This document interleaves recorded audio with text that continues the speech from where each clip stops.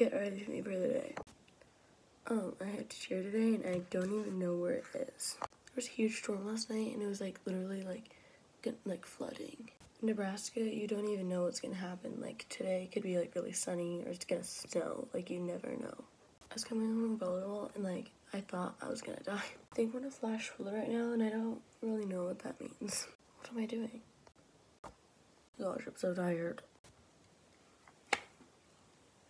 I tried putting this on and then my hair got all like that. Now it's time to put the bow, but I'm just gonna show you after because it takes low-key 100 years to put on. It actually wasn't that much. My hair be looking crazy, but you know, it's gonna be. Okay, can't move like at all on this, but